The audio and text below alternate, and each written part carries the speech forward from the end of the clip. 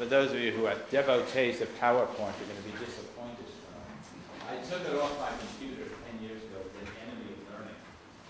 So no PowerPoint, no slides. Microsoft is paying me not to say that, but I could earn more money just by going around not saying that than just doing anything else. So it's just going to be you and me. You can save your questions to the end, but if you really want to say something, I have a question, just do it.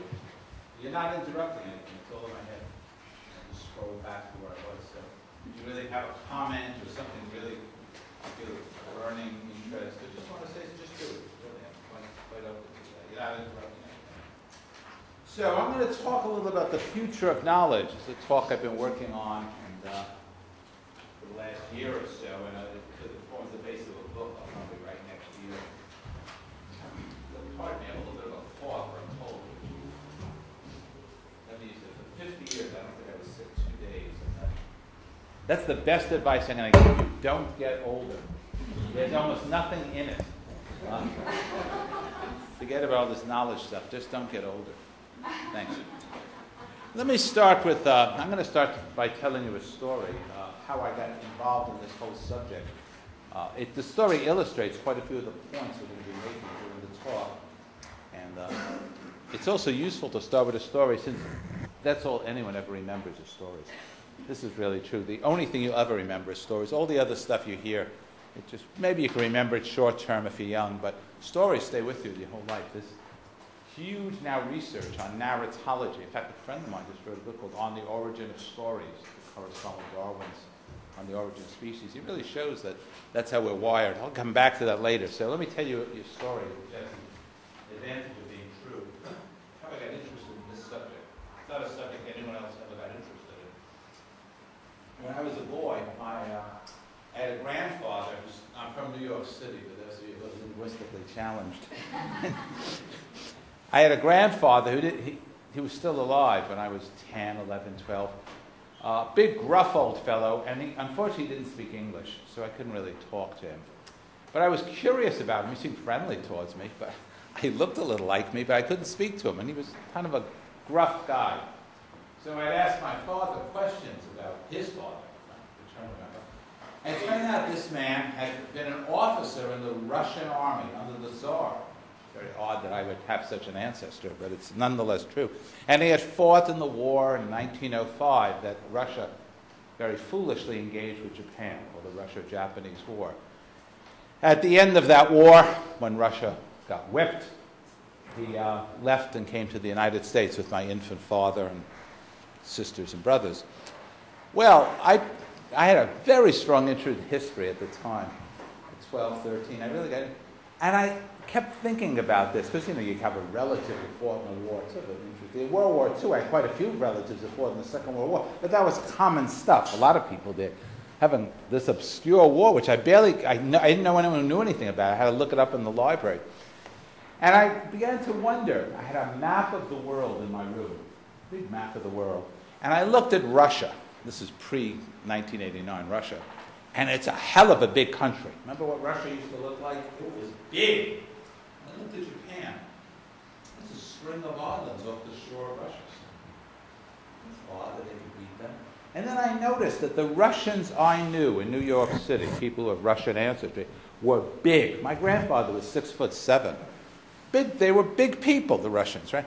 Well, the Japanese that I saw in New York, to put it mildly, were not big. They were small guys. So when you're a 12-year-old boy, you measure things that way. So these little people beat the big people. There's more of the big people than the little people, and they have an enormous country. How did this happen? I really began to question in this. And I asked my father, he was my father. My father was only interested in sports. And all he would talk to me about sports. I couldn't care less about sports, so I had a tough childhood. But he wasn't interested in explaining to me anything else. There was no one in the neighborhood I could ask. This was a working-class neighborhood in New York City. No one knew. They thought I was crazy. And I couldn't really look it up. So for years, I'm quite serious, it would stay in my mind. How did that happen? I couldn't ask my grandfather, who probably could have told me, but he couldn't speak any English at all. There used to be people that come to the U.S., they didn't have to learn English because there was enough of them to form a critical mass. They just lived with each other and never learned. They're just lazy. Greeks, Jews, you name it, Chinese people. Now, it would be different now, but so I got to college, and I did major in history. I got very interested. And one day, my second year at university, I took a class in Japanese history, modern Japanese history. And I did learn what happened. And what happened is very relevant for what we're going to be talking about here. Japan, in about 1850, 1860, was watching the rest of Asia get eaten by the Western powers in the U.S. Germany, England, France, even little parts of Italy, with slowly taking apart China, taking apart Southeast Asia, and the Japanese knew they would be next. They just knew this. So when Admiral Perry, an American admiral, sent a fleet into Tokyo Harbor to open up Japan, really, you're going to trade with us or we're going to kill you, the Japanese had a fast choice. They could give in, they could fight, but they took a third road, a road that was for the first time in history taken. They said, we're going to learn what they learned and beat them at their own game. It's called the Meiji Restoration in Japanese history. They sent people out throughout the world. They sent their own professors, their own bureaucrats to Germany, to the UK, to the US to learn weaponry, ordnance, fighting mechanisms, how to organize yourself. This was a feudal society, a society still based on, you watch those movies. Watch a samurai movie. They was based on feudalism. It wouldn't look that different than 14th century England or Ireland. They transformed themselves in 30 years into a powerful industrial nation by appropriating knowledge from around the world, bringing it in, adapting it. This is an astounding story. Rather than giving up, fighting with their swords, I mean, all sorts of alternatives that would have gotten them nowhere, they did the one thing that absolutely made sense. And it worked. They beat the Russians. That was the first time in history that an Asian country beat a, quote, Western country. The Russians, run by complete morons, were fighting with rifles they had bought from the American Civil Army that was used in the American Civil War 70 years earlier. Americans offloaded all these rifles from the 1860s that the Russians used in 1905. The Japanese had modern German machine guns. Took them out. There was not even and the Navy, the Japanese Navy was as good as any Navy in the world. They built perfect models of German ships and U.S. ships and blew the Russians out of the water. It's a story about knowledge. It's a story about global knowledge, using knowledge. I didn't know it at the time. No one used the word knowledge then. But it stuck with me. It was an interesting story. It was sort of connected to it. And as I got involved in these subjects, I would often refer to it. So that's how I planted an early seed in my head about how I got interested. Maybe that's what makes the world go round. Maybe it's not money necessarily or physical power. Maybe it's who knows what. How do they know it? How do they use things? If I were considerably younger, I would write a history of the world from a knowledge perspective. No one's ever done that, but it will be done and it should be done. It won't be done by me, but it should and could be done. So let's talk a little. Having said that, if we agree with the premise that knowledge is a pretty important thing, what's going on in knowledge today? That would help you, that you might find interesting. Well, there are two giant macro events. If you were looking at the year 2009 from the year 2509, so it's 500 years from now, it's called counterfactual history, 500 years from now, and you're writing a history of this year. You're writing a textbook. No one will be reading then, it's all, you take a pill or something. But imagine things like that. And you're writing, what would be the biggest, you only had one page to write about 2009 or 2010, these textbooks. What would you say? What would be the most important from the world's point? Because people only write global history by then. I mean, believe me, anything else will just be peripheral. What would you say? What's going on in the world today that's important? What two events? Internet. Pardon? Internet. That's the biggest issue. You think so? Yeah. Interesting. What are the rest of it? Technological. Technological? No, technological. What else? The recession is a recession, but it's talking about 2009. Yeah.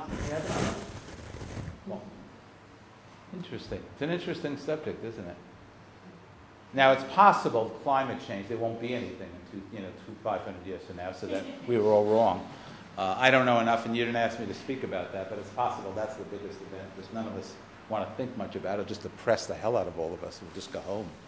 But barring that, let me put forth two things I would use. The monopoly of knowledge. Yes. The first three words are right. The break up of the monopoly of knowledge by the West. That's exactly right. For the last 150 years, 3 areas in the world have a monopoly on useful knowledge, the development of useful knowledge. 3 areas. The United States, Western Europe, and Japan. They had the monopoly on the development and the applications of what I call useful knowledge. So I'm not talking about poetry or literature or musical philosophy. That's cut across the world. You could never say, one's better than the other. It'd be ridiculous. But useful knowledge, science, and soft and hard technologies. So not only hard technologies, but how to organize to do something, a soft technology. That was a monopoly. It was an unnatural state. It came about unnaturally. In the year 1500, India and China were co-equal with all of Europe. So it came about through all sorts of reasons we can't go into here, the development of industrialism, the breakup of one religion in Europe, offshoots. Max Weber wrote about this. There's a lot of things you can read about it. But this began to break up in about 1970, and it's an enormous story. Because during that period of monopolization, anything you made would be bought by your internal markets. There was no competition. We made some of the worst products in the world in the United States, and the internal market took them, and whatever we couldn't sell in the US, we just sent it here. We sent it to Europe. Absolute junk. When there's no that's what anything, when there's no competition, doesn't matter. Cars, I mean, look, the demise of General Motors and the rise of Toyota is an interesting example of what I'm talking about. So about 1970, 1975, knowledge seeped out. It lost its monopoly flavor. All sorts of places began to figure out how to do things, have the institutions that allowed them to do it, universities, government departments, attitudes of people. In 1968, I actually, there was a war going, one of America's periodic wars were going on, and I managed to, I didn't have to fight in it. And I went around the world with a couple of friends. We had very little money, so we just traveled. And I visited, among other places, Malaysia, 1968. You know what Malaysia was like in 1968? Made Ireland look like Seoul, Korea. It was a malarial swamp of British rubber. I don't know how to, barons. I don't even know how to put that. The Brits ran it as rubber plantations. The Malays, the Chinese were the merchants. They'd sell shirts and clothing. And the native Malays were like serfs. That's probably the best word for it. It was nowhere. You would never in a million years think this was going to be anything else than a place that had no future. Any of you been to KL lately? Anyone in this room been to Kuala Lumpur? What's it like? Tell them. High rise, very, very, very developed and very hot. It's very hot, for sure. That doesn't change. Very hot. But high rise, dynamic economy, people are moving around, there are countries. What happened? They learned how to do something. They appropriate for all sorts of evolutionary reasons, technical reasons, political. They learned how to make technology equipment and how to teach people how to do it. If you say they. They, right. Who's the they? I'd say the leadership, the government, the leadership of the universities, and the desire of those people, at least a fair amount of them, who said, we're sick of this life. We're sick of squeezing rubber plants for the Brits. If you own a laptop computer, someone in Malaysia did something to it. It's true. So that's true of Malaysia. Go to Vietnam, Ireland itself, in your own country. It got away. Southern India, and China, of course. The three firms I've had things to do with, 3 of the most intellectually interesting firms in the world, in the last 2 years opened giant R&D centers in China. This is McKinsey, Google, and Goldman Sachs. A lot of brain power. McKinsey, all opened large R&D centers in China. Do you think that would have happened 50 years ago, 100 years? Irregardless of politics, whether it was communist or not. There weren't enough people to staff them. They just wouldn't work. It would be an odd act of gratuitous public relations. But they're doing it now because they feel there's enough people there to really make it go well. What does this mean for knowledge? What does it mean for you? It means there are more players making more things. It's harder to know things because more people know them. So to know something new is doubly hard, triply hard, quadruply hard. Everyone does things. I have a cousin who got a PhD in organic chemistry. He's my age, so he got it 40 years ago. And I had dinner with him not long ago, and I said, he told me he's supervising some current PhDs in organic chemistry. He says, you know, it's infinitely harder for them because I could master organic chemistry 40 years ago. You only had to know one or two, two or three languages, and you can encompass the subject. You could really get a hands on it. You can't do that now because more people do organic chemistry in more languages, in more countries. There's just more of them. So you can now just take a piece of that subject and say you master it rather than the whole subject because more people do it. And you'd have to really know Mandarin to really do it well. Something that no one would dream about. He had to learn German, which was sort of common then. But a completely changed. More people do science. There are more journals in science. That's just one area of science. There are many other things we'll talk about, types of knowledge. So the world really shifted in a way that you don't read about that. It didn't make it, what is Tom Friedman, that silly book? It didn't make the world flat at all, but it did make it closer and more competitive.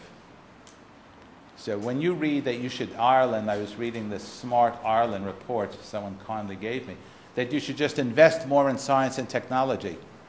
Think about what you're up against when you do that. Smart as this country is, and it is, bright people here. There's 1.4 million Chinese, 1.4 billion Chinese, and they're not stupid either. You have to trust me on that. To say nothing of the Indians who invented mathematics. So you have to all think, whenever you look at any issue in your own economy vis-a-vis knowledge, think of the global economy, who you're up against. Because everyone's going to be competing with everyone else. It's sort of hyper competition. That's one giant event that's taking place in knowledge. The second one, and one that's even less noted than the first one, is the spectacular drop in the cost of information transactions. Spectacular drop. I'm not the only one in this room old enough to remember. When you wanted to get some information, you'd have to go to a good library, figure out where the information was in the library, negotiate with the librarian on getting the damn stuff, waiting till you got it, hopefully it was there. It was a big deal. Transacting information costs. Getting something. I was a PhD student myself in New York City. New York City had large libraries. It still does. You'd have to go there and wait. It was a big deal. Now that's gone. I mean, for information, it's getting simpler, and it's transparent, it's free, and it's ubiquitous. I mean, if it isn't today, it will be tomorrow. Information. This is a spectacular change also. It's something that's inconceivable to most of you because you don't remember what it used to be like. But it was really hard. So dissertations were cruder, less interesting, less complex because you could only dominate so much information. You could always get so much information. And having information gave you power. It gave you a type of power. Governments, companies. That's not true anymore. The costs of information the transaction costs of information. Transaction costs. There's a whole school of economics called, well, you know this.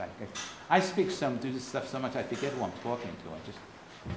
Transaction cost economics, of which a number of Nobel Prizes have been awarded, really shows it's come down to zero. However, what they don't talk about, and one of these men who won the Nobel Prize, I sat next to at a dinner at the World Bank, Douglas North. I said, how many transaction costs are not about information, but are about knowledge? And I listened to every word he said. I mean, I don't often get a chance to do it. And he said, well, I think probably about half. And I said, if that's true, what happened to those costs?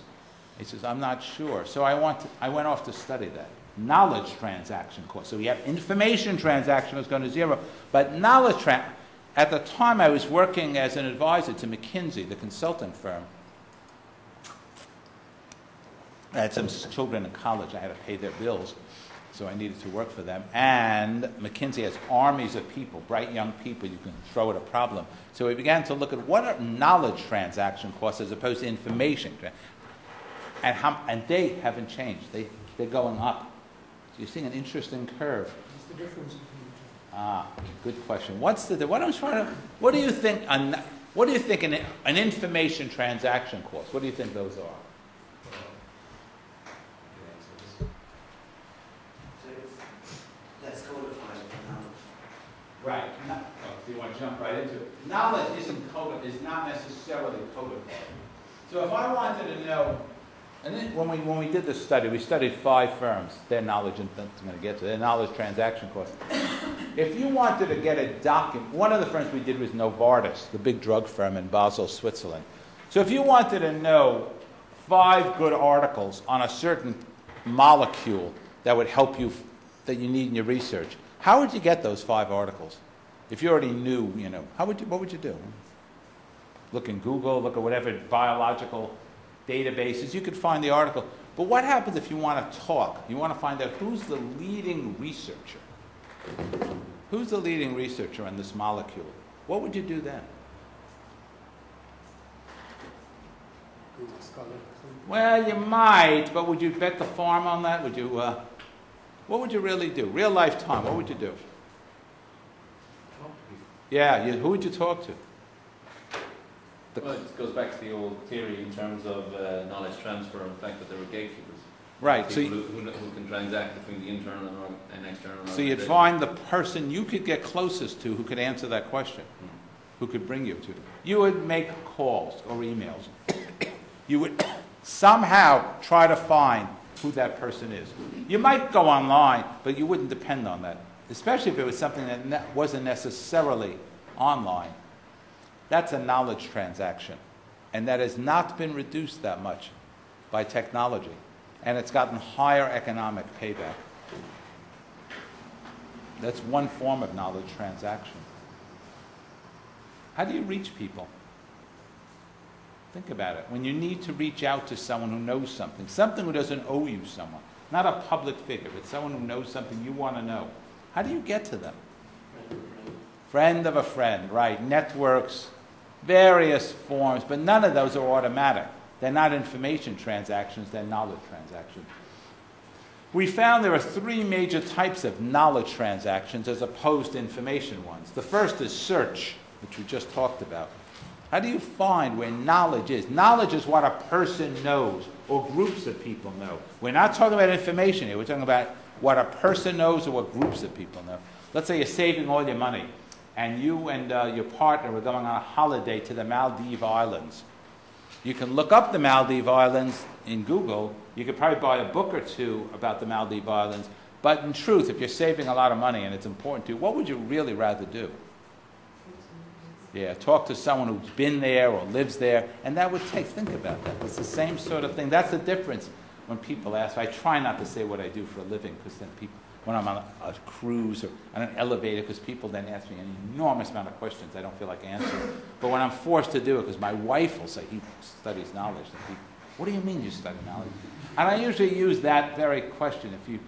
The difference between reading a book about a country and going to a country. That's a pretty good street-level definition. I mean, I've been to many countries. I've been to 90 countries. And I'm a big reader. I buy a lot of books. I read books. But very often you read a book about a country and you go to the country, and the delta between the two of them is pretty strong. It's true for Ireland. It's true for anywhere. Certainly true for the United States. People have remarkable images and thoughts about the U.S., but it's so big and so complex. Reading a book would hardly... It's useful, but it wouldn't capture the complexity or vibrancy of the United States, or most places, I'd say that's true. Recently, I was in Japan for 2 weeks, and my wife had never been to Japan. So I gave her some books to read, and I tried talking to her about it. But at the end of the 2 weeks, she said, none of it prepared me for the reality of Japan, which is very powerful reality. She said, none of these, it was useful, I'm glad to know these things, but it wasn't, so that's sort of the difference. So knowledge search, the biggest bulk of knowledge transactions is not in search. That's sort of somewhat easy. The biggest bulk is knowledge adaptation. Adaptation. Again, quite different from information. If you're searching for information, the GNP of Morocco, the Ford company's earnings for the last 10 years, how many Irish people won the Nobel Prize? If you're searching for information, there's usually an answer that fulfills it perfectly. It's a number or a word or a string of words, right? Usually information searches have very discrete, simple, not even simple, but discrete answers. When you're searching for knowledge, it's not that way. It's usually somewhat of an open-ended question. Should we invest in China? What's the outlook for copper as a commodity? What really caused World War I? You know, how do you become an entrepreneur in Botswana? These aren't things that necessarily there's one answer or a series of sentences. You want to talk to someone. And that's a type of adaptation. When you find knowledge, you adapt it to your own needs, which means reflection, which means bringing it in, chewing on it, thinking about it. Recently, I was just telling some of the people in this room, we had dinner last night, that I've started to write a book on the relationship between knowledge and judgment. So I got interested in the literature of judgment. If I was writing a book on the Russo-Japanese War, I could find books on the Russo-Japanese. It started here. Here are the generals who fought it. Here were the major battles. But I now own these quite a few books on judgment, and I've been working my way through. I have to adapt them to my needs. None of them are exactly what I want. If they were, I wouldn't write my own book. You have to chew them, swallow them, maybe spit them out. And that's true at Novartis. We had these oncology researchers who said, well, by the time, that's who we measured. We had them keep logs of what they did each day. Was it a knowledge transaction? What type was it? It was a little crude, but we got it to work. And they said, well, I finally meet with Professor Schmidt at the University of Basel. After a lot of negotiation, he meets with me. But I don't have a question for him like, well, this molecule, what do you think? And when you do this to it, will that occur? I'm not going to waste his time or mine with a simple question. It's more discussing the context of this whole molecule. What value can it bring? How do we use it? Where should I use it? What's the best advantage for using that molecule? It's different. It's a different type of give and take with knowledge than it is with information. Knowledge is a different thing than information. And it takes more money and more time to work with knowledge. If it didn't, you wouldn't be here. Think about it. You wouldn't have to go. It's a lovely city. I don't have to come here. I've been here. It's nice. I'm happy to come here, but I don't have to. But I do. If knowledge was the same as information, I could just send you a paper.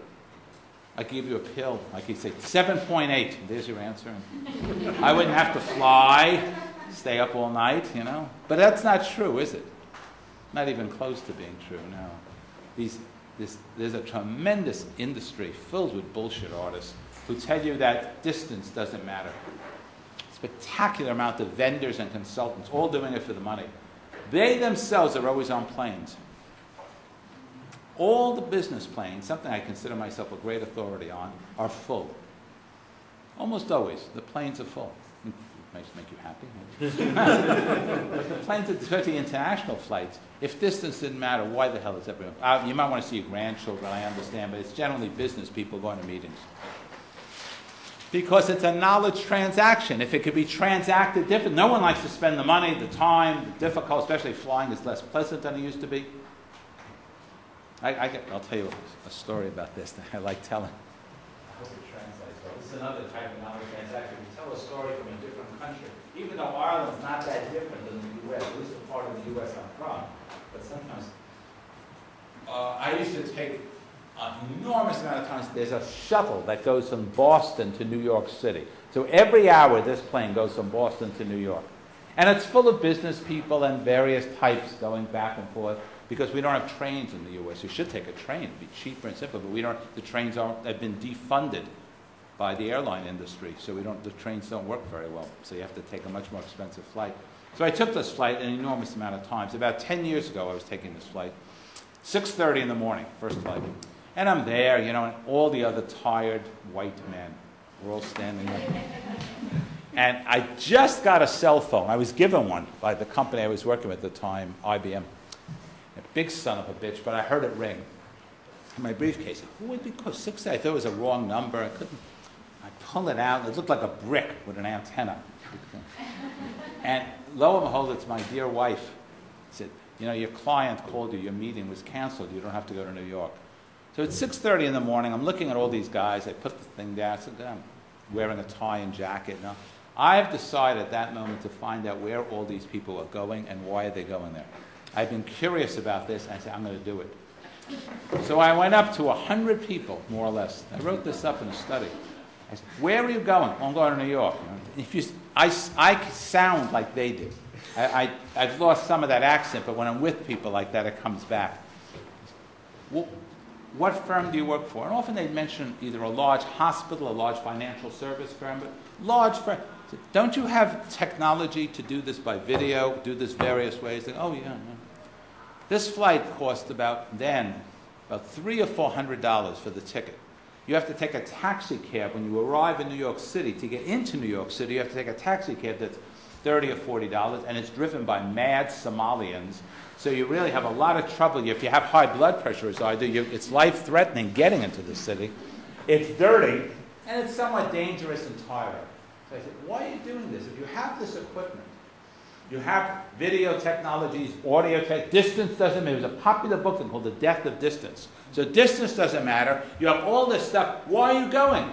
And they said, oh, I have to be there. I said, okay, your boss told you how to be there. No. Who told you you had to be there?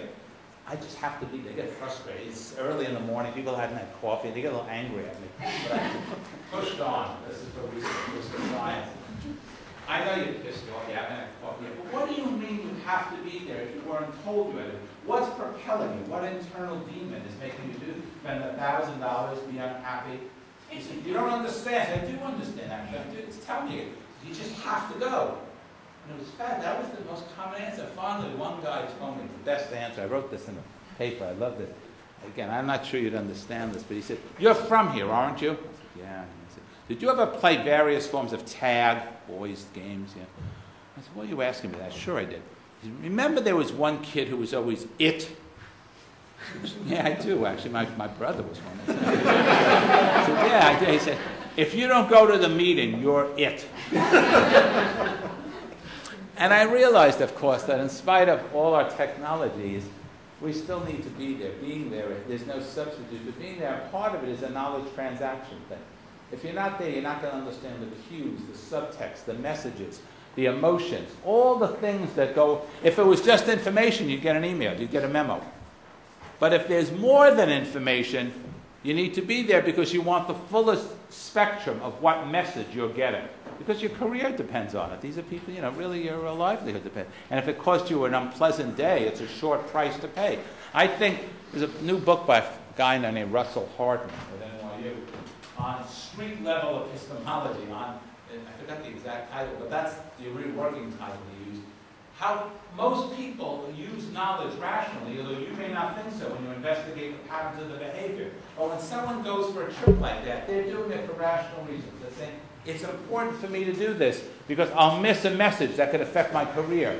Though watching it from on high, from a research point of view, you might say, why are they spending $1,000 a day if they have video tech, if they have some form of technology? Pretty interesting thing. So that's what knowledge transactions are. That the expense you use, not so much to find the knowledge or to transfer the knowledge, but to make it your own. Digest it, chew it, ruminate on it, understand it, reflect. How do you spend reflecting? I just read this book. What does it mean? I just read this report. How can I use it? I just had this conversation. What did it mean to me? Taking notes, reflecting. If you don't do that, then you yourself become more common. So knowledge, although we don't often teach these things, this is what I'm talking to you about. It's not taught and it's not researched much, but it's observed. You can see it.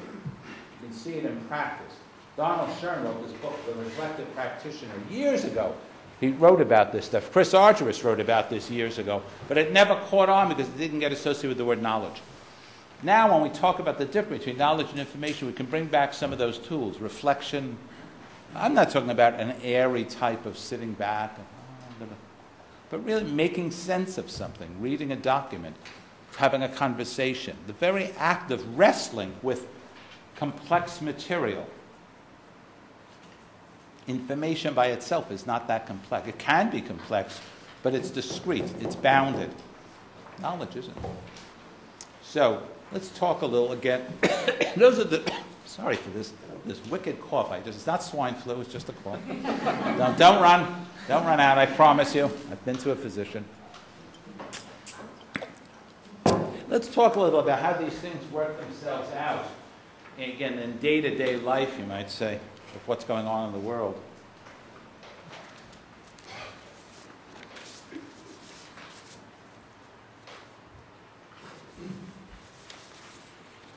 So I'm going to present a number of themes to you, any one of which we could spend the entire week talking about. The first is the democratization of knowledge, which I made reference to earlier. The democratization of knowledge. That's not only going on in the world, which we spoke about, and all you have to do is look at a newspaper and see it. It's going on within organizations. And to me, this is a fascinating thing. When organizations first came about, large industrial organizations, once again, they came about in a certain number of areas. Where were the first real companies that you would recognize as companies? Where did they start? Where did they rise up? Companies that you would recognize as companies. Where? England is one. What do those companies do? They made trains, they made automobiles. The automobiles came later. So They in made trains, trains, they made clothes like fabric. textiles. Exactly right. Where else? Go back to the trading companies. Where? Exactly. Go back to the Dutch trading company. VNU, yeah, the Dutch, yeah. 17th century. The Dutch invented capitalism, and they invented the forms of organizations to do this. Where else? Good answers. Where else? Where do you think chemicals were made and electrical equipment? Germany, absolutely, Germany. Large, Bayer and BASF and Siemens. And the U.S., the railroads and steel made in the U.S. And Japan, once they got their act together, made all the steel, made all the electrical, they became the England of Asia, once they figured out how to do it. So when these firms, these countries, and these sort of things all came together, what models did they use? Not so much the trading companies, because we can exempt them a little bit, but the industrial concerns. What models did they use to organize themselves? Where did they get the ideas? I mean, nothing comes from nothing. Novo, I used to say that in Latin. Horace said it. Nothing comes from nothing. So they didn't just say, oh, let's do this. That never happens in life. What models did they have for organizations that managed complex work with many people over time and space? Who else knew how to do that? The military. And number two, secondary to that? The church.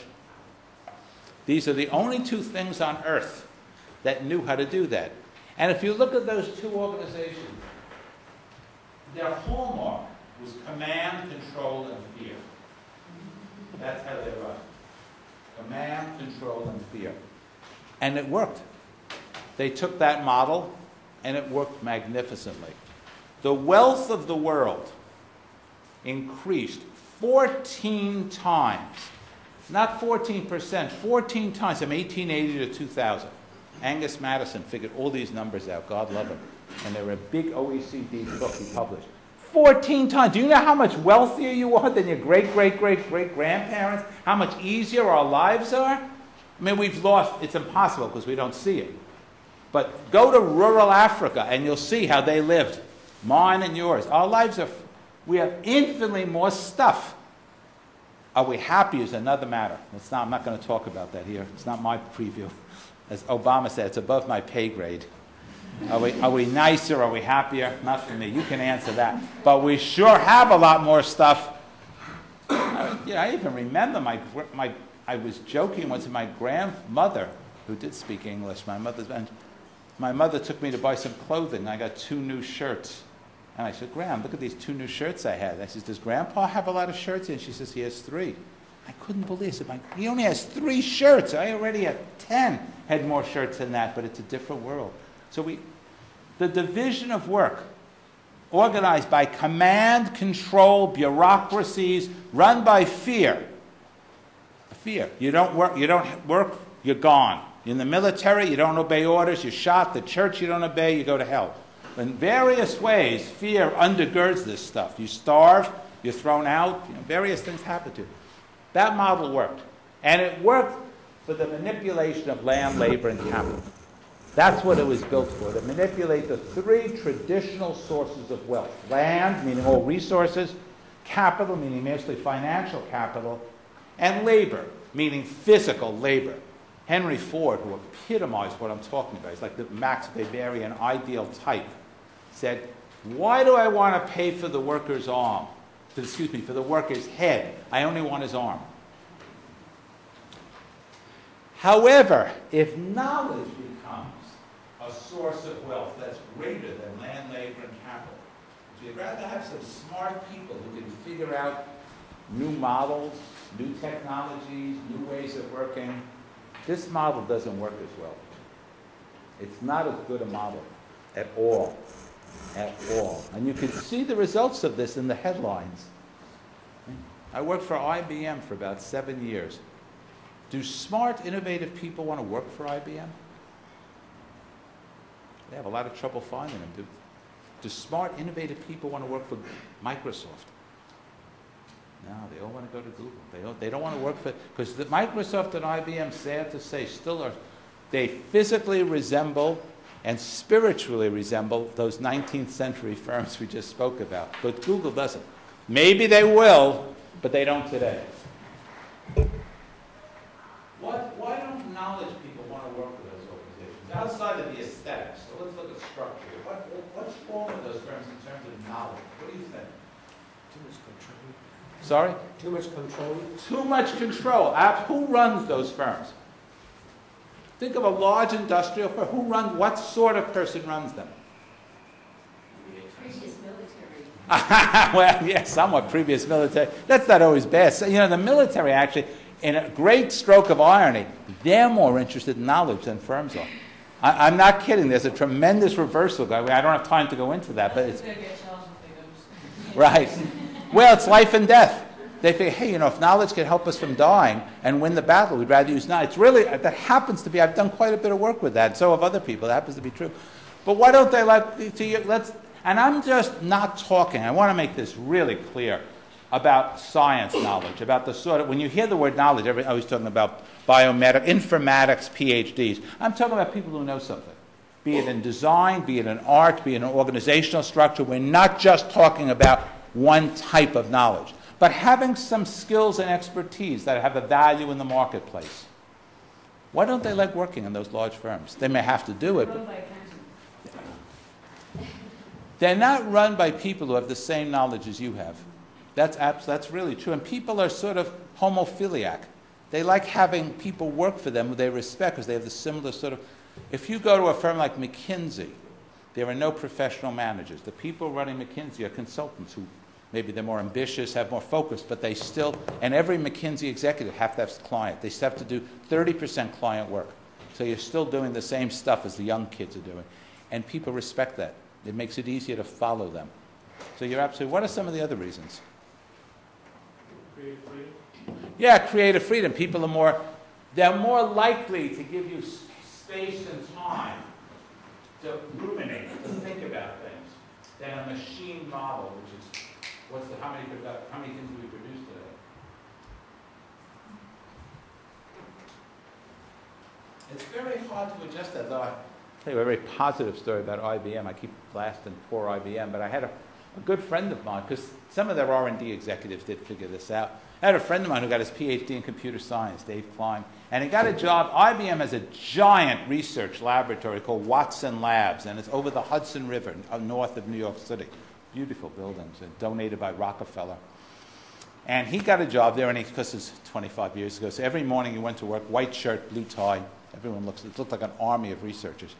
And he's walking to his office, and he saw a corner office where a guy did not have a tie on and had cowboy boots, and they were up on the desk. The guy was sitting back with his boots up and just thinking. Even though IBM's slogan was think, this guy actually was taking it literally, and it was a tremendous anomaly. It was like he said, like a tarantula on a piece of angel food cake. The guy stood out.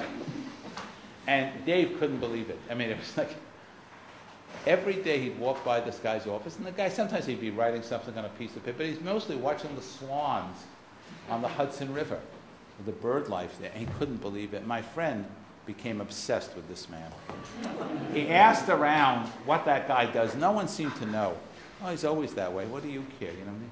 But he became obsessed. He's a little crazy, my friend. And after a week or two, he began to lose sleep, and his work suffered. And he had to know what this guy did. So the culture of IBM was not that you go to someone and ask a direct question about what someone else does. Even most firms today, that's not that common. But he did it. He went to, the man who worked for us, a man named Ralph Gomery, who's a very senior R&D executive in the United States. He still is. And he said, Dr. Gomery, I hate to do this, but it's really affecting me. There's that man in that room. He certainly seems different than the rest of us. Could you tell me what he does here? And Gomery, who was an ex-military guy, and a sort of gruff fellow, said, Dave, that guy had an idea 3 years ago that saved IBM $700 million. Leave him alone. He may have another one.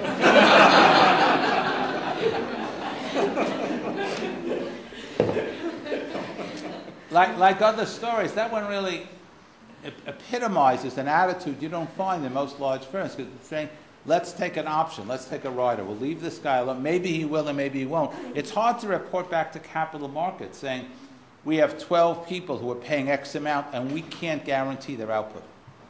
We don't know what we're going to get from them. The odds may be favored. They might do something useful, but we can't prove it, can you? It's like having children. You don't really, in a way, you don't really know what you're going to get. You can improve the odds, but you can't guarantee the outcome. And it's a very similar thing. So this command and control model, it's aesthetically unpleasant, but it's also, the worst thing about it is that it's not made for knowledge. It's not made for knowledge development, retention, or transfer. It was made for other things. And if the wealth of an organization is more determined on knowledge development, retention, and transfer, it's the wrong model.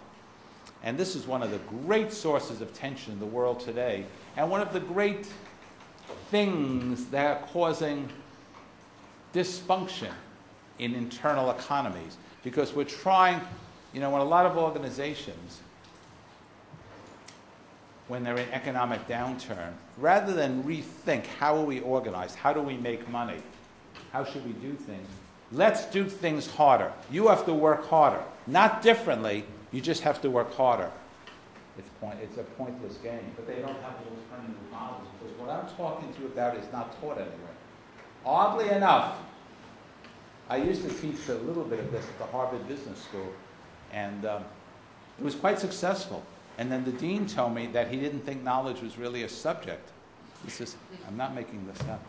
And I said, I looked around, it was like being on the Monty Python show. I said, this is Harvard, and you don't tell me knowledge is a subject. What do you think you exist for if knowledge isn't a subject? And he said, we think a firm can be defined as, you know, the coordination of technology, finance, and marketing.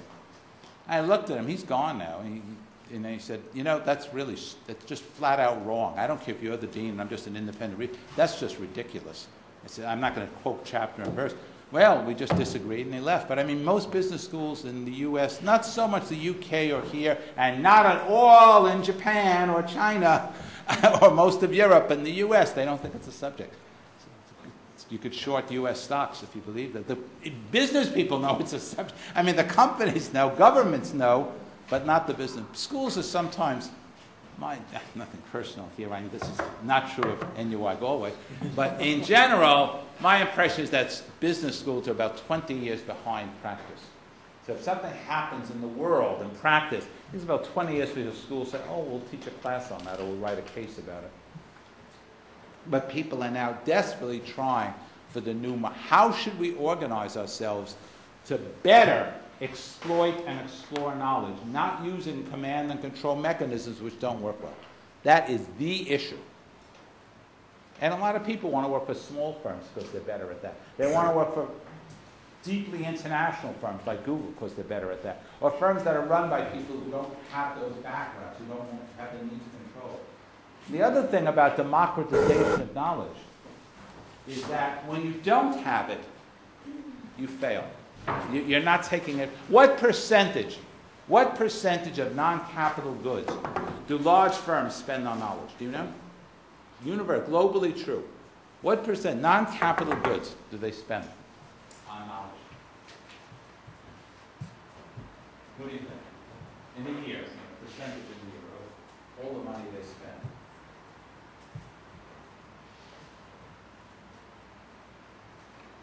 What do you think?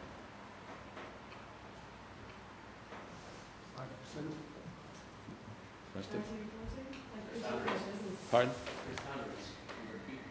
Well, not all salaries, but a fair amount of it, right? I came to IBM, I was 50 years old, right? 50. So, let's say you have someone 30 who had the same degrees I had. So, in terms of human capital, we looked alike. They had the same degrees. I was fatter, balder, crankier, less tolerant than someone 30. So I'm no bargain, right? I'm not that nice. They paid me 10 times what they paid that other person, 10 times more. What did they buy? Experience. Do you think experience is the same thing as knowledge? The ox that goes to Mecca is still an ox. It's such a thing as experiential. Yes, this absolutely. Yeah. Yeah. And you can't prove it though, but it's an option, it's a flyer. So if you're spending 10 times more for someone 50 than 30 with the experience, what are you buying? You're buying access to knowledge, technically. So firms spend between 60 and 70% of their money on knowledge and they have no idea what they're doing. They don't know. They don't know what's knowledge. If you talk about knowledge, most of them will throw you leaving you. But that's what they're spending. Training, a lot of technology, a lot of applications supposedly have knowledge, but it's certainly salaries. What do you think? And yet, if you don't use the knowledge of those people, pretty big waste, isn't it? Which most firms don't have a clue and don't want to know the knowledge because they don't want to give up power. But what's most important is that if you don't use the people you pay, if you don't take advantage of their knowledge, why do you pay them? Why don't you just have robots or teach animals to do it? It's extraordinary to me how little this is done. And this will change. Talk about the future of knowledge. Let me give you a very dramatic incident that just happened, though I can give you 10,000 if I wanted to. We have a summer house in Cape Cod, and I share it with another couple. I'm dying to go there. I just can't wait for the summer.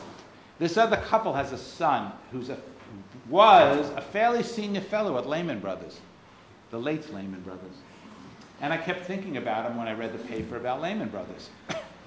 And we went to the house to bring down some farm equipment just recently. And there he was. He was using it. Sure, his name's Jeff. I said, Jeff, nice to see you. Guy's about 32, smart, very well-educated guy. So I said, let's have a drink, because I had an ulterior motive. I think he knew that, too. So we're sitting having a drink. I said, Jeff, I have one, and he looked at me, so smiling, because he knows what I do for a living. I said, I have a question I have to ask you. Did you know you were going right over the cliff? He said, oh, yeah. Did your friends know that, the people who work with you? Yeah, we all knew we were going over the cliff. So you did. You're like a lemming. You knew you were going over the cliff. What happened? He says, it didn't matter. He said, absolutely no one would listen to us in the firm. Absolutely no one would. The people who ran the firm, Dick Fold and his associates, even though these guys are upper middle management, so they're smart guys, they know, they're not far from the top, no one would listen to them, and no one ever had listened to them. So the firm's gone. Now, I don't care so much that the firm's gone, but many, many people got hurt because of that. People who don't deserve to be hurt, people who weren't protected by the government. And the main reason, if you had had any form of democracy in that firm, where they would ask people, what is going on? What do you think is happening in the world? What should we do? They could have saved, I don't know if they could have saved themselves, but they might have. I know a fellow who is a fairly senior guy at the Hewlett-Packard company. Hewlett-Packard, this is what they call the tyranny of leadership. We emphasize leadership so much that we've become crazed, and it mitigates against democratic use of knowledge. Hewlett-Packard was run by a crazy woman named Carly Fiorina, a moron and a mean person, known to all as that. She decided to buy another technology company called Compaq. The people who worked for Hewlett-Packard, big, very good firm, knew this was a disaster. People know in industries what the other firms are like. If you work in an industry, you know what the other firms in your industry are like. That's a fairly simple. They don't do it. It won't fit. It's not a good firm. Everyone felt that way. She didn't care. So a number of people who worked for HP, smart people, wrote to the investment banks who were really cutting the deal with her. We, the undersigned, plan to quit Hewlett-Packard. We know we can't stay after we stay this. We'd be fired, even though they're senior people, to tell you that this is an awful idea. And they wrote to Goldman Sachs, they wrote to J.P. Morgan, the people, and they got no answer back. No answer back. And they were really upset. And one of them knew someone who could get to someone. Said, how come you're not responding? This is an important letter. And the guy tells us, we don't care. We just want to make the deal. We get money if the deal is made. We don't care if the firm disappears. Harm a lot of people, do really damage to the United States economy. So it went through and it was a terrible deal. Hewlett-Packard will never be the same again, and it'll slowly sink. If that firm had an inch of democratization, so let's say Carly put it to a vote, even if it was non-binding, she asked the people who work there, what do you think of what's going on? Or she asked the investment bank to do it. Should we make this deal? Should we buy Compaq? Overwhelmingly, they'd say no, and they'd probably still be in business, doing well. But she couldn't do it because we elevate leaders. You know, it's interesting, the United States and somewhat in Ireland and England, there's an Anglo-American model of capitalism which hates communism and hates socialism, but doesn't mind it in their companies. It's a remarkable thing where you can go to a country like Japan, which does, theoretically, the people in Japan don't particularly like democracy. They can see all its faults. You can talk to people today, but their firms are run democratically. The U.S., people love democracy, but the firms are run exactly as Stalin ran Russia. Absolutely no difference. Any opposition, you're out. One person, one rule. And it's a disaster when it comes to knowledge, because knowledge is profoundly social, and it's much more valuable in a democratic culture. It becomes a more valuable thing. Knowledge is profound. There's no such thing as individual knowledge. You may think there is. There's individual skills, there's individual talents, there's individual memories, but there's not individual knowledge. Knowledge itself is a social thing. We can't go into a whole class here on epistemology. You can read about this. It's a very interesting subject, but there's no such. So when you say one person can understand an organization, that person has enough knowledge, that's a complete fantasy. I was once, for my sins, not only did I work for IBM, which was an abominable thing I had to do because I had a sick child that needed insurance, I also worked for Ernst & Young. I was a partner of Ernst & Young, which made IBM look like McKinsey. And I remember the head of Ernst & Young telling me in front of my office, I know what goes on in this firm. This is a massive federation of firms around the world. All they knew was what went on in his office. That's all anyone could know. Knowledge is deeply dependent on where you stand. If you stand in a little room all day and have people just talking to you, that's what you're going to know, the little room and the people talking to you. If you get out, you may have a chance of knowing what goes on. You may not too, your brain isn't open to it. But if you want better decisions, open up the firm, open up the organization. Never work for an organization, those of you who are still young, that have democratic processes. And I don't mean fake democracy and all the bullshit that goes along with this. There's a lot of bread and circus stuff that goes on, you know. Well, we'll hire more women. I like hiring women. I have daughters. I think it's a great idea. It doesn't guarantee anything. Sorry. Hire more people of color. I'm all for it. It doesn't guarantee anything. Have democratic processes. You have more of a guarantee. And it turns out, if you have cognitive diversity, you can almost guarantee better outcomes. This is a hot new subject in knowledge too. It's like a cousin of democratization. There's a very good book, a book that I don't read too many books about knowledge that change my opinion about knowledge that much, because I've been studying it a lot. Then you begin to develop your own mental models. All of us do. And if you're a physicist, it's fairly rare you read an article that changes your outlook on physics. And it's true for a lot of their economics. You know. Well, I read this book called The Difference by a fellow named Scott Page, Ph.D. He's in Michigan. The book's published by Princeton. What Scott did was, some of this was hard going. You don't want to read all of it. But what he did is show that 10 experts looking at a problem will have a less optimal outcome than 10 people who aren't experts but have diverse perspectives. Think about that. And diverse perspectives not based on color or gender per se. They may, but may not. They're based on their mental equipment. It's called their mental toolbox. So if you, some of you, a lot of you are from different perspectives. One of the value of teaching a class like this, having a program like this, we were talking earlier, is if you incorporate different perspectives, you have better outcomes. If you were going to solve a problem as a group, the odds are, and the real odds, that you'd have a better outcome for solving a problem because you have different perspectives than if all 30 of you are economists, or all 30 of you are sociologists, or all anything. You know, for years and years, you go to a law firm, you can go to a big law firm, and they say, well, we put 10 lawyers on this, but they couldn't solve it. We need another 10. 10 can't do it. Why would another 10 know the same thing? McKinsey, to their credit, used to do the same thing. I mean, it's a bit of a moneymaker. I think they're honest enough. I like to think they're honest enough that they wouldn't. But they said, we have this team of 8 consultants working on your problem. Your problem's so complex, we have to put another 8 consultants. They're the same 8 MBAs from the same 8 schools. McKinsey now hires less than 50% MBAs. Less than 50% MBA. MBA becomes a commodity. Knowledge is temporal. Another great lesson about it is temporal. When I first became a management consultant, I remarried, I had children, I needed money, so I became a management consultant, thinking I could do what I like doing, which is research and make some money and help firms. MBA knowledge was arcane and somewhat religious. You go to an organization and you somewhat be like a Gnostic priest. You tell them, we can solve your problem because we can do regression analysis. And that word, sort of like a Druid priest said, we can do booga booga. I mean, people would say, oh, you can do, because you could do it and they couldn't. And you have a timeshare computing, and you would do regret, and you give them an answer that looks scientific.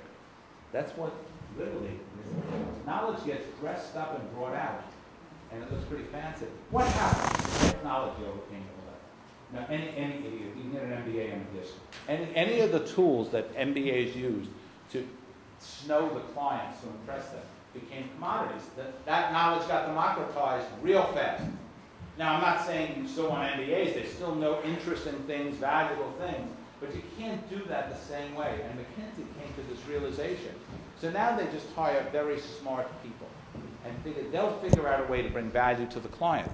So last time I worked for them, which is, I worked on a project about 6 months ago for the World Bank that's still on. And I sat next to this woman from McKinsey, and you chat with her. I said, where are you from? And she was from South Africa, and she had a PhD in the early music of Johann Sebastian Bach. And this is a World Bank project on knowledge strategy. And I said, you don't want to be rude. And I like Bach's music. It sounded nice to me. I said, do you have another degree? And she said, no, that's the degree I have. I said, well, it's pretty interesting. How did you get this job? She said, well, they recruited me. I said, okay, I'm just going to forget all forms of politeness here and say, how come they recruited you if you have a PhD in musicology and they're trying to solve these arcane issues of knowledge, which you'd need a background in economics? I could learn all that. She was right. They just wanted someone smart. And she was real smart, and she just learned what she needed to learn. And it was quite a good team. It turned out she was quite a valuable player.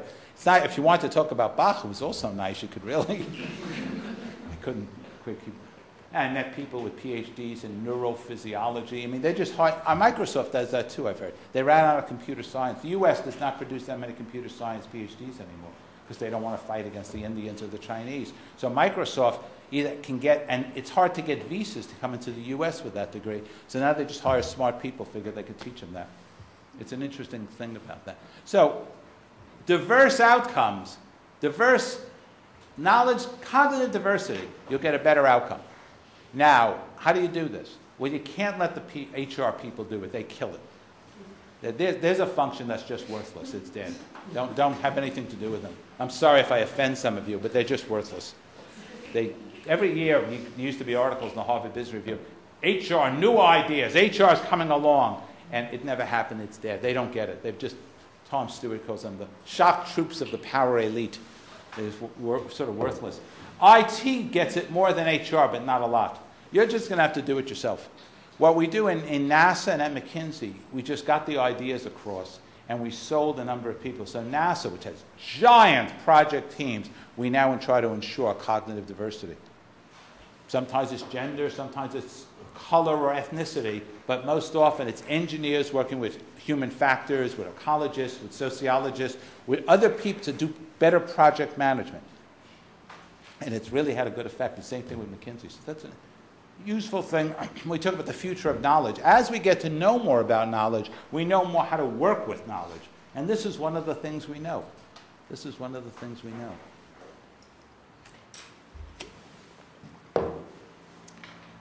So that was the democratization of knowledge. I have to put on glasses. Isn't that awful? It's getting older. It's awful. What would an organization look like that actually took knowledge seriously? Let me ask you this. Think about this. What would it look like that took knowledge seriously as an input, as an output, and as the unit of analysis? Can you think of one? Could you run that by again? What would any organization look like?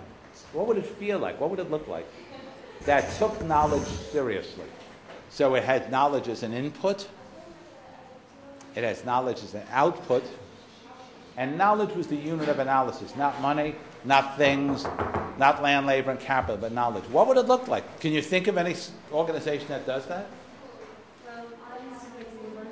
Yeah, I think universities are becoming more like companies and vice versa. But I would think that's a very good answer. Universities are they've been doing it more or less. You know, it's funny about universities. I give this talk around the world, various forms of it. Everywhere I go, not everywhere, but many countries think they have the first university. If you go to Italy, of course, that's absolutely positive it's Bologna. You go to France, they think it's the Seine. You go to Oxford, they think it's But you go to Korea, they think they have the first university. You go to Bangladesh, which actually has a good argument that they have the first universities. No kidding. They're Buddhist academies in the year 800 AD. Many countries, the Chinese are sure that they are the first. There's no question in their mind. So it's interesting. But you're right, at universities, that would be one. In spite of all their nuttiness, in spite of all the dysfunctions, they do take knowledge seriously. You're right. What else? That's a good answer. I'd agree with that. What else? Maybe Pardon? betting shops. Interesting. Because you think, is it knowledge that's the unit of analysis? I think Betting shops. information odds. Odds, okay, so they spend a lot of time trying to get the odds right to make most of the knowledge activity and analytical activity. What's the output though?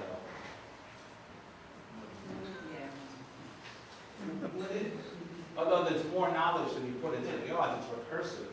That's an interesting answer. There's no right answer, I just wanted you to think about this. That's an interesting. What else? Theater? A theater. Pretty interesting. never thought about. I like theater too. Maybe. A lot of the non-governmental organizations are very good too. Yeah, I worked a lot for the World Bank. They sure try to be. The NGOs, various NGOs, they sure try to be.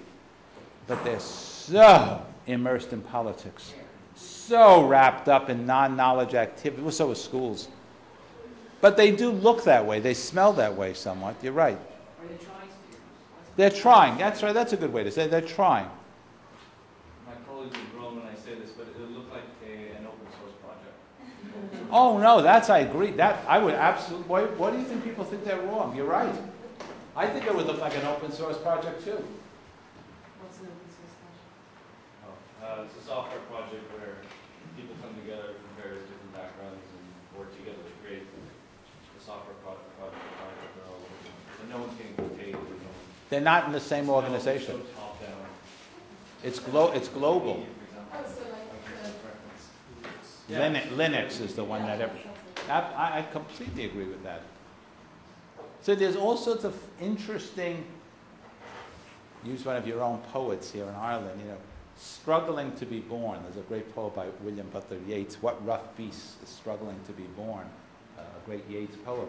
Maybe there's a struggle to be born of a type of knowledge organization that a number of you are mentioning that will become a dominant model. They'll become, if not dominant, at least a common model in the world where knowledge is taken seriously. Maybe it'll look like McKinsey. I would think some of the big consulting firms, McKinsey's certainly like this. It has its own faults, you could question it, but it's certainly pretty close to how I describe that. Maybe it looked like a think tank. Maybe it looked like a university. Maybe it won't look like anything any of us have in our minds. Something like the internet. No one knew what the internet was. Now we have maybe it's something totally that none of us ever thought about.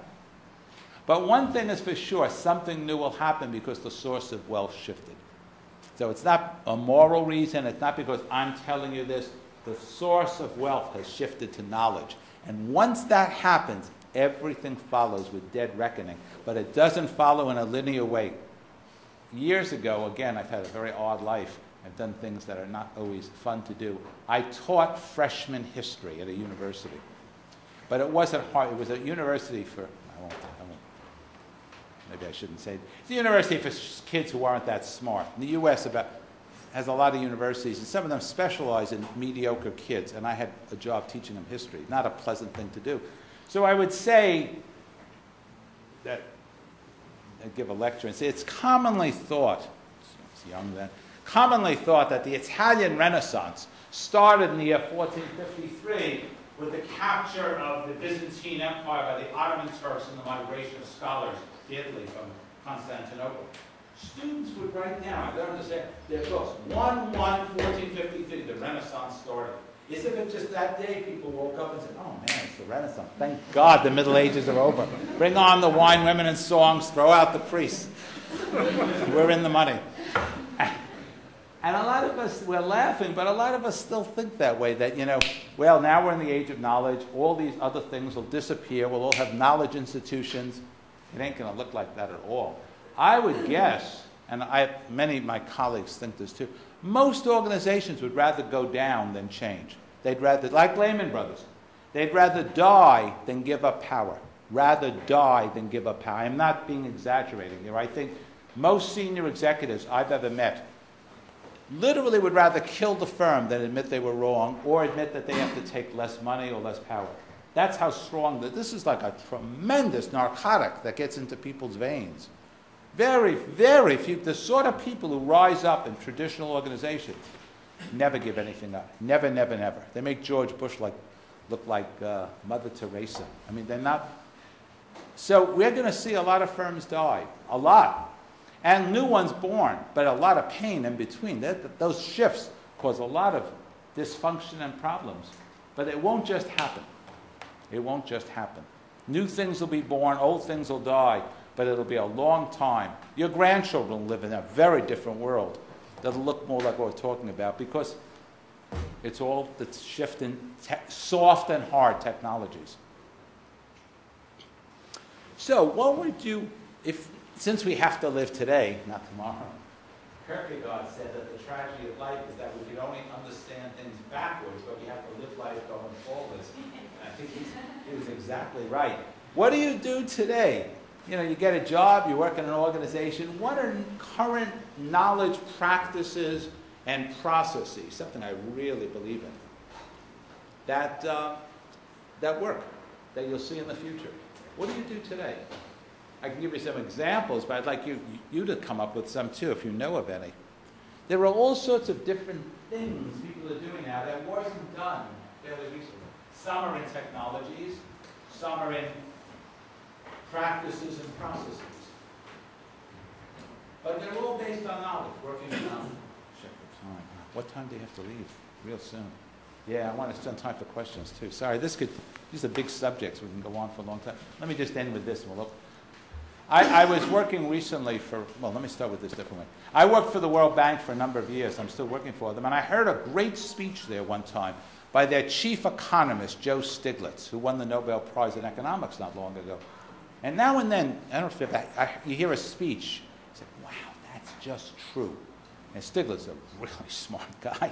And what he said was, the global search and appropriation of new ideas is the only source of competitive advantage in the 21st century.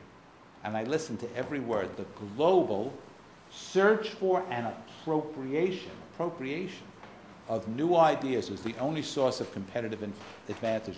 That's true for countries, and it's true for companies. And it's true.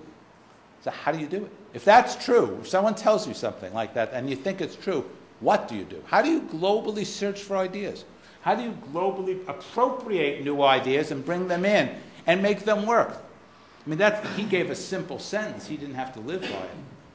But it's a damn difficult thing to do because we don't have the models. If you go to business school, you don't learn about this stuff. Maybe you do here, but it's not a common thing, believe me. So it's interesting. I can give you one or two examples, and then stop and ask some questions. I worked for this Danish firm, Novozymes, N-O-V-O-Z-Y-M-E-S. It just came my way. They're a big enzyme and biomass conversion firm, a green energy firm in Copenhagen. And what they've done, they're geographically dispersed, and they're from a small country, Denmark, a little like Ireland in many ways. So they have to get out. This is an important, if you live in a small country, there's an imperative to get out. People in New Zealand feel that way too. You have to get out. Not just read. This is, again, different between information and knowledge. You can't just read everything on the web. You have to get out and be there. No substitutes for being there. So they decided, rather than work on the serendipity factor by sending people to conferences, but give people the job, the task of being what they call idea scouts. Idea scouts, S-C-O-U-T-S, scouts. They have 25 people who they're training. I was helping doing the training. Who for 6 months will do nothing else but seek out new ideas in the domains that they work in. They bring the ideas back to a central group who evaluate them for feasibility, for financial payoff, will this work, should we do it? And then they bring it to the board for funding. I said, man, that's a neat job. For people who get bored easily and like traveling and are intellectually lively, and they have people like that, that's a great, it's not for everyone. But then we said, well, it's go forth and multiply. How do you do it? I mean, how would you, so we decided on a little training program of these people. How do you use intellectual networks? How do you train people on the principles of how the networks work? You can't just walk up to someone, and say, hey, mate, I heard you know a lot about turning corn cobs into energy. Let me have it. It doesn't work like that. I mean, no one's that crude, but you can't, even with great polities, you have to offer things in return. Life's not like that. And you have to find out where the knowledge is. You don't want to waste your time. You go to conferences. You learn what universities are studying things. You do a lot of background reading and writing so that by the time you make your pitch, you know what you're talking about and you have something to offer in return. But it's a wonderful idea, and that's a really knowledge process that's new. There's something, other firms, they learned it, not from me, but from their biggest client is Procter & Gamble, who also do this. Not quite the same thing, but Procter & Gamble does this too. So smart firms are picking up the idea, and it really stems from a couple of simple premises. One is the one Stiglitz said, but two is you can't know it all. No company can know as much as they need to know. And that gets back to democratization. There was a time when the Ford Motor Company wanted to know and keep in-house everything they needed to build a car. So they bought this iron ore. They bought the lakes that the iron ore was transported. It's all in the U.S. They own every bit of Ford from the iron in the ground to the finished product. They could do it. You can't do that today. Life's not, and if you could, then next week someone will figure out a way to do it differently and you're screwed because you're married into processes that you've embedded in concrete. I've worked for all sorts of organizations that felt that if they didn't know it, it wasn't knowledge. The World Bank and McKinsey, two big clients of mine, both felt that way. We were talking about that over dinner. McKinsey now, every task force for new knowledge development has to have an outsider on it, has to have someone outside of McKinsey on it, professors, people like me, because they feel without that, they're just going to come up with the same answer they already know. The World Bank, for the first time ever, has outsiders writing some of their reports. We're really changing the way they do some of this stuff. It doesn't guarantee success, but you can't depend on knowing everything. You have to search the world and learn where ideas are. I once saw, I can't tell you the name of the firm. It's a firm you surely recognize. A person, look, global talent search for this firm. And I visited his office, and he had a wall that's a map on the wall, an interactive map. So it was an electronic map the size of that wall, of the world. And I said, what is that? And he said, well, if you promise not to tell the name of this firm, I'll show you what it is. The input into that map was intellectual activities in certain areas, and it glowed on the map. So you come in one day and say, man, Taiwan, wow, what's going on? Taiwan's, red hot, it would be glowing. And he then would call somehow and say, find out what's going on in Taiwan, go there, read about it, something's happening. It's like science fiction, but they did because of the input. They would scan all sorts of articles from the domain they're in, and then the software would translate the frequency of the words into the map. So there's a lot of stories coming out of Taiwan about a new technology. Taiwan would light up. I was astounded. This is a very successful firm. But that's not that expensive to do. It just requires new ways of thinking. So we ran out of a bit of time here. I'm sorry. Why don't we, some of you must have some comments or questions you'd like to ask. Can I ask two questions? Yes, three, if it's okay with you. They're separate, but they're related, and they're both to do with cognitive diversity and optimization of knowledge. First one is, I would think that one of the most pressing issues in terms of knowledge now is how much it takes into account what have been called externalities for such a long time, such as human happiness or equality or social inequalities, all these kinds of things. And this is not just to do with corporations, it's to do with our governments. Yeah, absolutely right. You couldn't be more correct. A great example of that is the country of Russia. I mentioned Russia, maybe as a bully boy here. Russia has enormously high human capital. People are very well educated there, a lot of PhDs. It's a terrible place, and they don't produce much because of the externalities. You can see why, you can understand historically how it got to where it is, but it's not just knowledge and it's not just human capital. The externalities will kill the country. It'll kill the output of all that knowledge. So you're absolutely right. Knowledge is not a thing alone. It doesn't work by itself. I guess that's what you're trying to say, which is exactly true. Other things are information, land, labor, and capital. You can be a miserable cuss and have money. It still matters. You still have the money. But knowledge won't work as well. So you're right. The second thing is to do with what's called swarming. Swarming. People engaged in political protest. It was first identified by the Rand Corporation in 1992. And it's based on, say, bees and fish and birds and other animals like that. They communicate with the animals that are just beside them. And in that way, the entire group knows what's going on. So it's used to spontaneously coordinate, in a sense, mass protests and other things like that. Like in Iran today. Yeah. And it's also used to program robots, for example, and to program computers to do various things. So I was wondering if there's been any thought about that in regards to cognitive diversity and decentralizing knowledge in organizations. I've always, now this is a subject we can open up. This could be discussed from now till eternity. I am very suspicious of animal metaphors for human activities. I read them all the time, and some very smart people believe in them. Machine metaphors or animal metaphors, I just don't buy them that much. I think we're alone in the universe. I think it's us, and we're so different. Now, we're animal enough that it's worth learning about chimpanzees.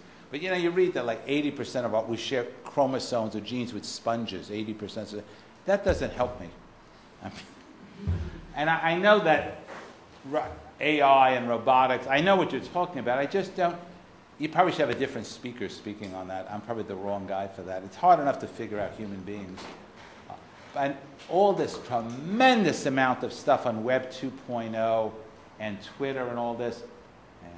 It was Second Life last year. Next year it'll be something different. It's the same old animal. I don't buy it. I think it's useful and interesting, and it helps coordinate things. I could easily understand that. But the motives, look at Iran, the motives behind the government and behind the protesters are still very human things. They can coordinate their activities better with technology. You'd be a fool to think otherwise. But that's not what's driving it. People, you get news reports in the U.S. that it's driven by Twitter. You'd have to have a brain like Twitter to think that. Really, of course it's driven by deep historical causes, deep political causes. Coordinated, now the protests are coordinated, but that's not the first lens I would look at it. But again, you could have other speakers who are more friendly to those ideas than me. So, of the fellow behind you. I was thinking about measuring technology, and I wonder any thoughts on how you might, firms or organizations might reduce risk and increase the quality or measure the quality of technology. Well, once again, that's a very good question. Increase the quality and reduce the risk of knowledge. Open it up. Have it more democratized. I mean, again, laymen wouldn't have thought. You could have much greater 20 people at a financial service firm are going to come out with a better answer than one if they have skin in the game. You know, read that book, The Wisdom of Crowds, which sums up a lot of behavioral economics. Do you know that book? It's well, certainly available in English.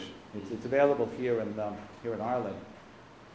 This was started by Charles Darwin's cousin, Francis Galton, who was the sort of father of statistics. And there used to be, some of you probably know this, there used to be contests at country fairs where farmers had to guess the weight of a bull. There'd be a big bull, and you'd write down a number, and you'd win. You put in a few shillings, and if you got the closest amount, you'd win. Probably still have them here. Not in Galway, but the countryside.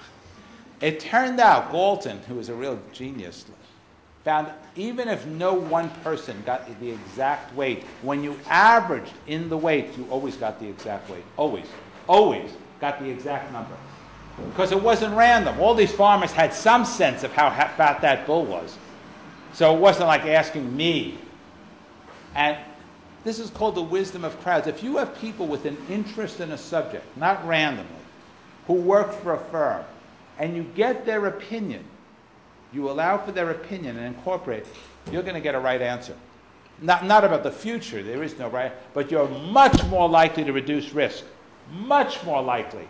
If you open things up, there's Nobel Prizes in economics have been given and will be given on this thing called behavioral economics, which takes into account a lot of this. So open things up. Listen to the people who work for you. But, sorry, that fellow behind you had a question. Yeah, I want to pick up this issue of democratization of knowledge that is the backbone of religion. I wonder, is there a true democracy in knowledge creation? I can give you several examples. One classic example, since I'm an economist by training, I would say that the way economic theory has grown, we have seen in the past 60, 70 years, there was a couple of dominant schools at different points in time.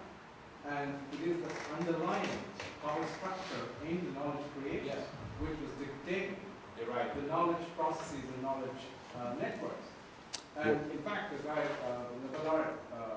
Bob Lucas, in 1972, published a paper in 72, and he got a Nobel Prize later. It took him 3 years to get into the journal. So his ideas were not recognized prior. to a certain point where it's recognized that, okay, these ideas could be, feasible. You know, we're talking here about knowledge, not truth. Let me emphasize something. If we were talking about truth, if you made a discovery in physics that was truth, eventually the world will recognize it. It might take a while, but something that economics is a social structure, as is any discipline. And it has its own power laws. It has its own laws of dominance and paradigm development. So you're absolutely right. However, it's reasonably democratic in that, let's say you and I write a paper on behavioral economics. For years and years, the model of economics, like something like that, is neoclassical equilibrium economics. It turns out it's not true. It's sort of worthless. It's not a true thing. But it held sway for 30 years, 40 years. It turns out, though, that it's beginning to move. I know people now, it's shifted. It took a while, it's not simple, but people now reckon, given the crisis we're having too, that it's worthless. But you're right, it's not a sit. Now, if you write a paper in math, then it's true. If you solve Fermat's last equation, people tell me you did it. But other subjects, but in organizations, okay, other subjects, for instance, mathematics. Yeah. I mean, we had 4 different branches of mathematics right at the first in 1930s. Right. It's because of, the military and the research and development. Yes. Accidental development, I would call that, digital computers. Yes, that's And right. the matching mathematical language of digital computers called real analysis, which got us locked into this massive phase of capitalist growth. And if anybody who does anything outside of real analysis, he's not a part of knowledge creation in this. Well, yes and no. Now, I hear what you're saying. I agree with you, by the way. I don't disagree. I would say that it's not, when you're dealing with knowledge domains like this, it's not a pure democracy. It's a representative democracy. Well, you're washed away by averages. It is washed away by average, but it's still better than a dictatorship. Imagine if economics, someone like Lucas or someone like that, I am economics. That's what you get in firms. At least you can't argue back if you can go to the American economics. I've seen people argue back. It's somewhat representative rather than it's a pure autocracy, as you would find in should we merge with, should we buy this firm. But you're right, it's a representative democracy, it's not a pure one. I don't know what a pure knowledge democracy would look like. That would be a real hard one. Even in my own family, my brothers, people would outweigh you. It's true, though. It's a good point to make. If there's a lot of interesting writing on that subject. It's a good subject to go into. One of the things I don't have time to talk to you about was knowledge about knowledge. One of the things in the future of knowledge is we're going to have to learn more about the subject, how it works, how dominance is achieved, how paradigmatic dominance works. So we need to know how people learn. We are in the infancy of how people learn. What sorts of knowledge are there? How do you categorize now? Know-how, direct knowledge, intuition, analytic knowledge. How do you categorize this? What's its relationship with judgment? What's its relationship with wisdom? It's all in the infancy. So meta-knowledge, knowledge about knowledge is a hot subject. We have time for, what do you think, 1 or 2 more questions? Yeah, I'd like to just pick up on this notion of democratization as well. If you think of democratization as perhaps a shift in locus power, I would take wider society probably as our best example of that phenomenon actually taking place. Yeah, I think so.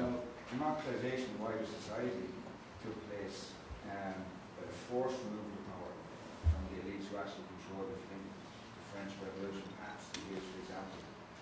Now, that took place as a result of mass protest and obviously violence to a large degree as well. Is that what you think? Is that an organisation? No, I think you could find other counter-example. I mean, within organizations or countries? That's just one subject to But let's say within... Let me give you... I'm talking about kind of the idea of power and Right. how power was never relinquished. Yeah. It's very hard to find examples of power being relinquished. You're absolutely right. Let me give you a counter-example, though I tend to think that's true. Let's talk about Brazil. Brazil is becoming, I go there, I work for Petrobras as a client. Brazil is becoming a real democratic country. After many years, and I don't know maybe it'll revert, But today, it's as democratic as most countries are. So it's becoming, without a lot of violence. Now we have huge inequalities there. They have a lot of problems, deep problems, but they're working on them. And it's possible they'll evolve into a reasonably democratic country from something that isn't.